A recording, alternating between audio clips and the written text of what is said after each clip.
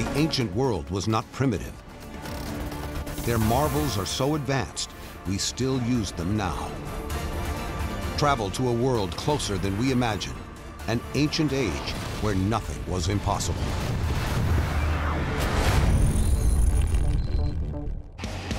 After Ctesibius and Philon, in the 1st century AD, another ancient genius worked at the library.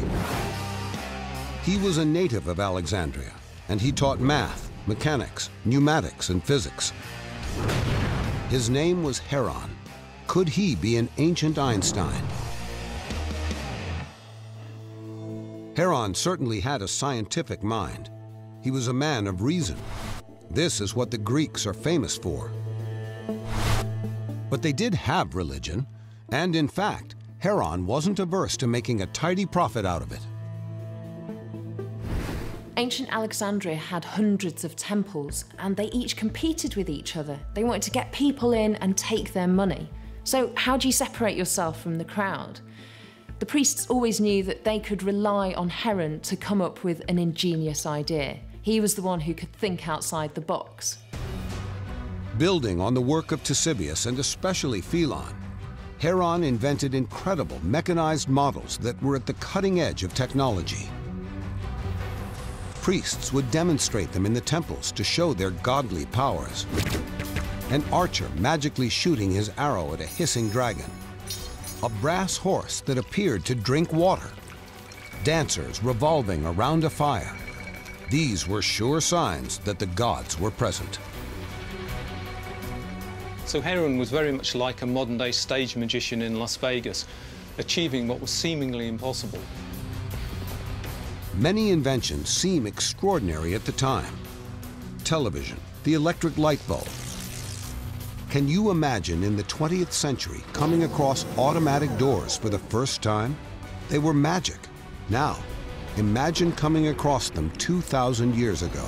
Surely impossible. But Heron did the impossible.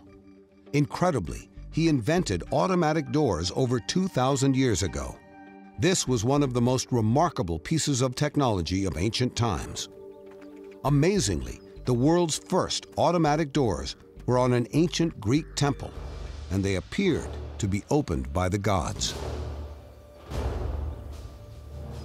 I'm in the Temple of Serapis in Ephesus, and this is a massive doorway to this temple. Now, with the doorway also come massive doors. You can see one of the sockets, how it swings open right here. Now, Heron took such a setting like this and did something incredible. Heron realized that if you heat air, it expands. This is a huge development of Ctesibius's discovery that air was a substance. And expanding hot air could be used to push water just like the compressed air of the water pump. And it's this that lies behind the magic of the automatic temple doors. Heron's automatic doors are a work of absolute genius. The priest lit a fire. Now, the worshippers couldn't see, but that fire started to heat a tank of water. The water would boil, create steam, which would push through into a second tank, which would force water through a pipe into a bucket. The bucket was attached by a series of ropes and pulleys to the door. So as the bucket filled and fell, the doors would open. The worshippers would be absolutely amazed. They think that the gods themselves have opened the temple doors. They flood in, awe-inspired. The gods have given a sign. This is a moment of epiphany. This is a religious experience. It's so incredible, and you can't quite figure out how it happens. It must be the gods that are responding. It's that kind of innovation that Heron is famous for. He makes the automatic door 2,000 years ago.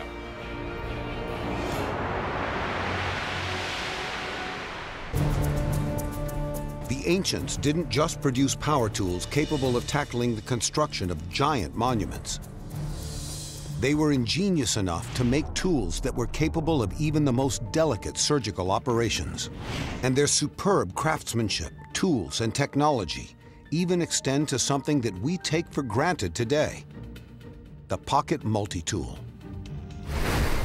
At the Fitzwilliam Museum in Cambridge, England, archaeologist Marianne Ochota is here to examine the only surviving example of its type, unearthed from a site in the Roman Mediterranean. This is an absolutely ingenious tool, and it's staggering to think that it's 1,800 years old. This would have been cutting-edge modern technology for a wealthy traveller to carry. The reason this tool exists today is because it was built to impress, from a metal that could survive being buried for almost 2,000 years. It's in fantastic condition because it's made of silver. You might not be able to check into the best hotel or find the best place to eat. You need all the gadgets that you require with you.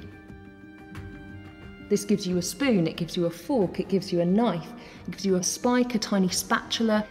It means that you've got all those really useful, functional items tucked away in your pocket, but when you pull it out, it's made of silver. This is no average utility knife. Almost 1,800 years before its reinvention in the West, the Roman multi-tool was a stunning example of the same craftsmanship that went into creating Roman surgical tools. This solid silver reproduction shows the level of skill they possessed. It did everything a modern multi-tool would do, but some would say better and more elegantly. These tools, these multi-tools that were mass-produced, became popular in the 1880s with soldiers as a really functional tool they could keep in their pocket that would enable them to prepare food in the field and also maintain their weapon. The big difference is its Roman predecessor isn't just about function. It's incredibly well tooled. It's incredibly beautifully engineered. This is also about prestige. It's about eating well when you're on the road. It's about being able to look after yourself. And it's also a little bit about showing off. It just goes to show how ahead of their time the ancient Romans really were. Once again, the ancients created an impossibly modern tool.